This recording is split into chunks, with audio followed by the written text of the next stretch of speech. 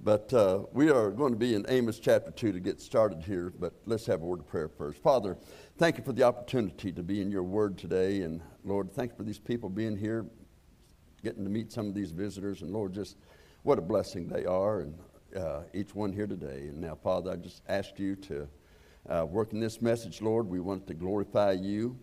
Lord, if there should be someone in this auditorium or watching by live stream or listening on WTYG, if they are not 100% sure that if they died today that they would go to heaven, then may they listen closely. And may this be the day of their salvation. For those who have gotten far from you, may today be the day that the eyes are open and they can see the arms of our Lord and Savior wide open to receive them back.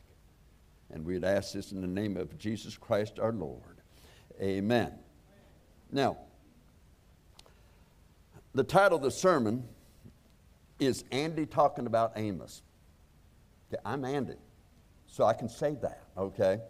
And there's some stories that go along with that. Now, I know a lot of you that are in my age group, and some of you that were older in my age group remember the old Amos and Andy programs. The ones that are older than me remember hearing it on radio. Up in North Carolina, up in the mountains there, and in Tennessee in the mountains there, the people on Saturday night listened to the Grand Ole Opry on radio.